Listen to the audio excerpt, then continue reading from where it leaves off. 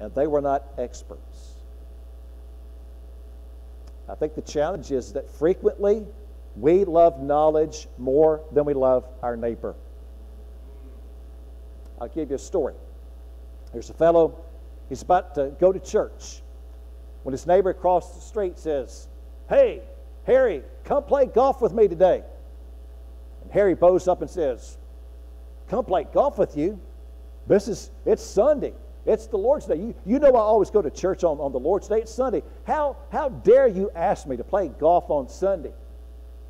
And the neighbor was hurt. He said, "Harry, I'm sorry. I didn't mean to offend you. You know, I should have known better.